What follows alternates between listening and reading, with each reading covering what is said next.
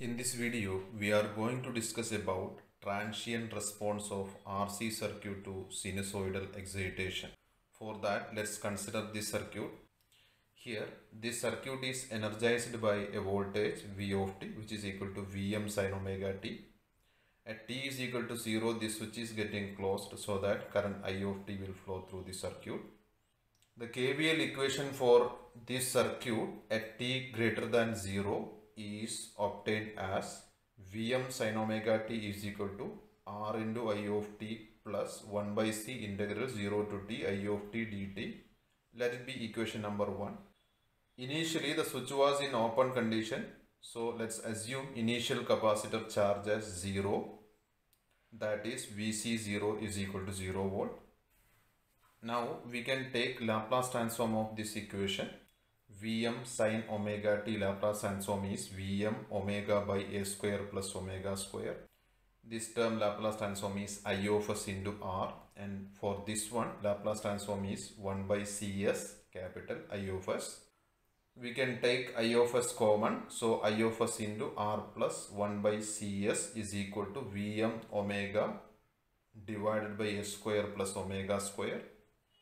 So simplifying, we can obtain the expression for I of s as Vm omega by a square plus omega square into RCS plus 1 all divided by Cs.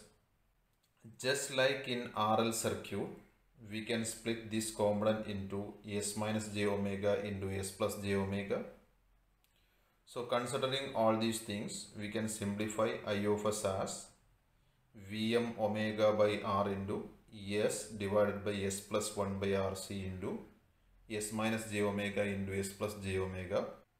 Now we can write down I of s using partial fraction expansion like this. That is I of s is equal to a by s plus 1 by RC plus b by s minus j omega plus c by s plus j omega.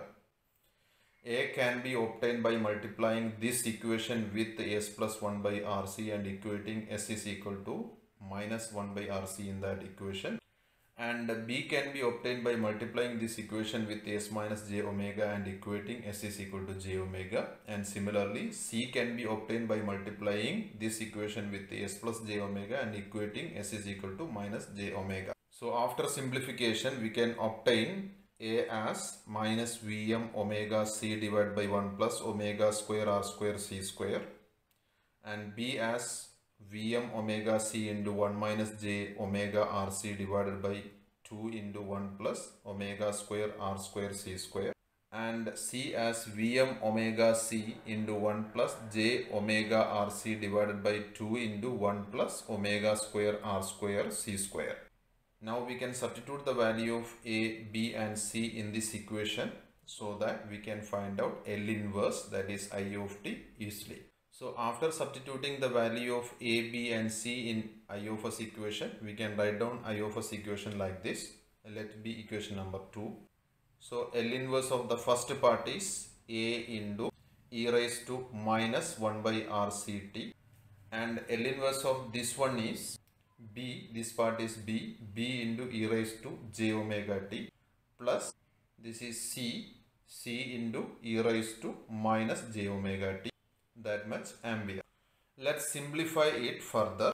For that, here Vm omega C divided by 1 plus omega square R square C square is common in all these three terms. We can take that one as common, and the remaining part becomes here minus e raised to minus t by RC. In this term, the remaining parts are 1 by 2 into 1 minus j omega RC into e raised to j omega t, and in this term it is 1 by 2 into 1 plus j omega RC into e raised to minus j omega t.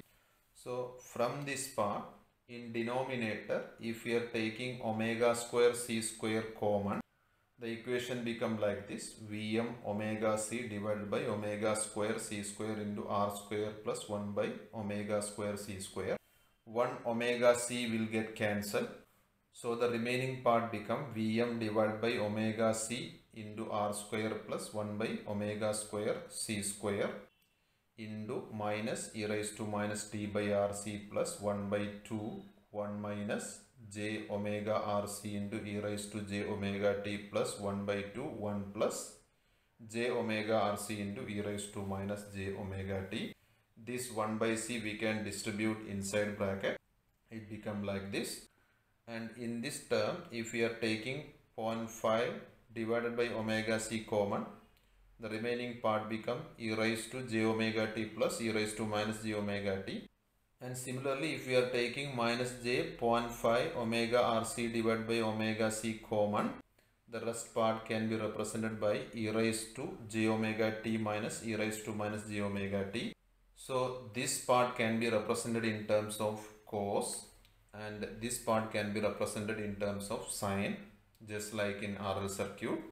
So I of t can be written as Vm divided by R square plus 1 by omega square c square into minus 1 by omega c e raised to minus t by Rc. This 0.5 we can write just like in earlier case, that is 1 by 2 omega c. And this term e raised to j omega t plus e raised to minus j omega t can be expressed as 2 cos omega t. This 2 and this 2 get cancelled.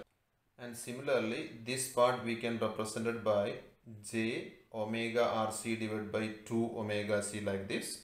Omega c get cancelled. And this part can be represented by 2j sin omega t. 2 and 2 get cancelled. The final value can be obtained as r sin omega t. So after simplification, we can obtain I of t as Vm divided by R square plus 1 by omega square c square into minus 1 by omega c into e raised to minus t by Rc plus 1 by omega c cos omega t plus r sin omega t. Now let's consider this impedance triangle. This is R, this is XC, and this is impedance, magnitude of impedance. So this angle theta is equal to tan inverse XC by R. So substituting, we can obtain this angle theta as tan inverse 1 by omega c R, and sin theta is equal to opposite side by hypotenuse. Opposite side is 1 by omega c, and this one is root r square plus 1 by omega c whole square. From this we can write down the expression for 1 by omega c as root r square plus 1 by omega square c square into sin theta. And similarly, we can obtain cos theta as adjacent side by hypotenuse, that is r divided by root r square plus 1 by omega square c square. From this we can write down r as root of r square plus 1 by omega square c square into cos theta. Now in this equation, if we are substituting 1 by omega c as this one and r as this one, we can write down the equation for I of t like this. After solving this, we can obtain the expression for I of t as Vm divided by root of r square plus 1 by omega square c square into minus sin theta e raised to minus t by Rc plus sin omega t plus theta, that much ampere.